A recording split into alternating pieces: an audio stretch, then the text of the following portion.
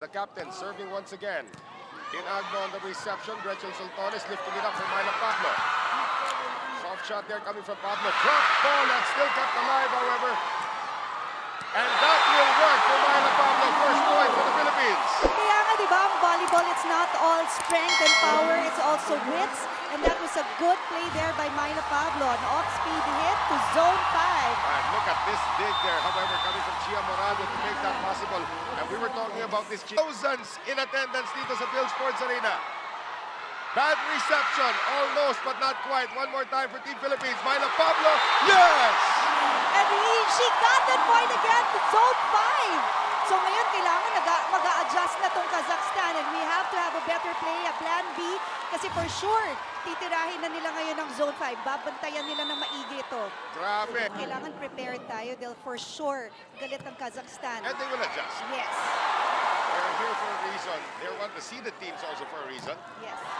Ragodina is denied. Here's Myla Pablo. Myla Pablo again. Goal to the libero. Tama, lumusot ang block niya. Always. Matangkad na blockers ng Kazakhstan at nag-land yung bola sa libero. Buti na lang nag-land yung bola sa libero. This is one of the weakest liberos I have ever seen. Ito si Valeria Markovskaya and you target her all you want now. Yes. Di ba si Manny Pacquiao? Ganun ang itsura. Ito ngayon para sa Kazakhstan. Oh, Agno keeping that one alive. Pablo, go behind! Pablo is on a roll. Actually, Team Philippines is on a roll. Everybody's doing a good job so far. Eliza having fun there with He's got a facial earlier from Eliza Valdez. Myla Pablo.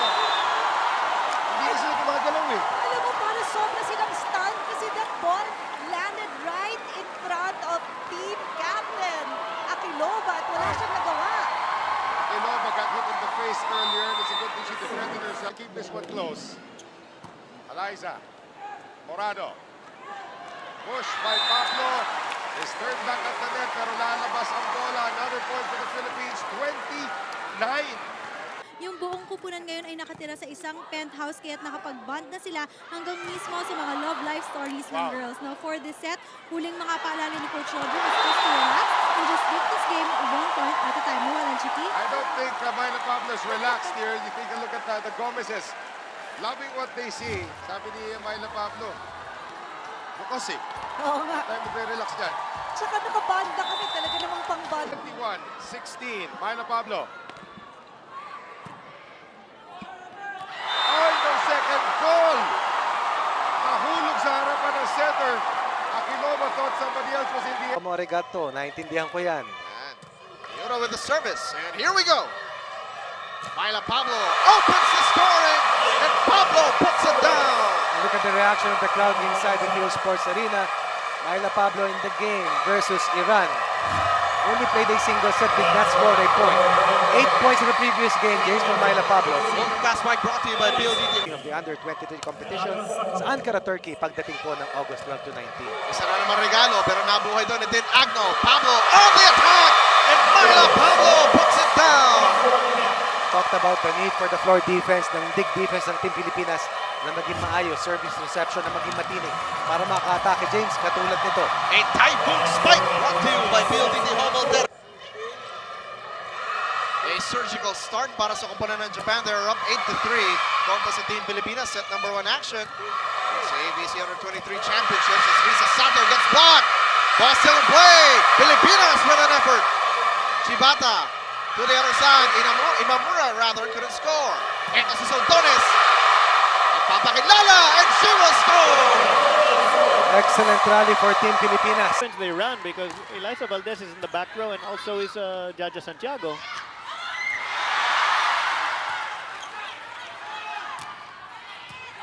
Who do they go to this time? They look for Sato. Nice dig there by Valdez. Back set, Pablo sends that one down.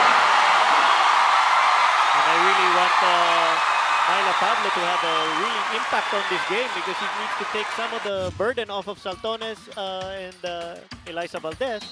This Ultra Fast Spike brought to you by PLDT Home Ultera, the Ultra Fast LTE. Harapan.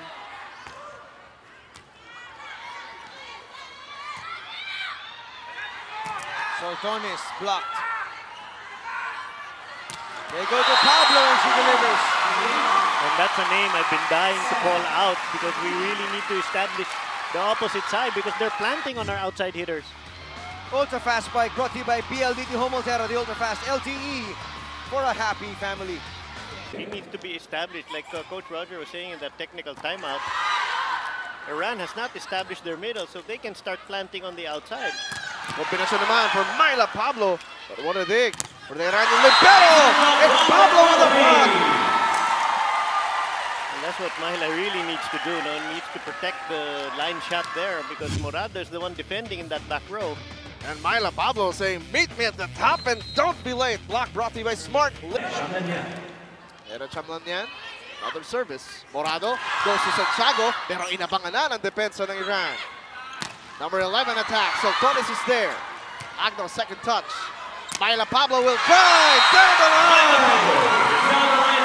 Following your coach's instructions, no, pag-alangan ng bola, position 1, zone 1. Tingnan mo ang gandang palo ni Myla. Finding zone 1, empty. Ultra fast spike brought to you by PLDT Homolterra. Left-handed serve.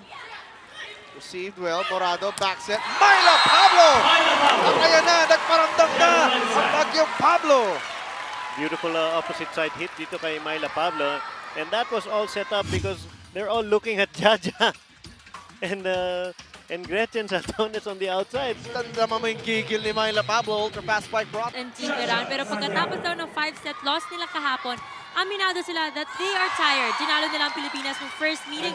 Pero ang sabi ni Coach, iba na daw ang team na kaharap nila ngayon. The next three, well, hopefully for the Philippines, that won't be the case.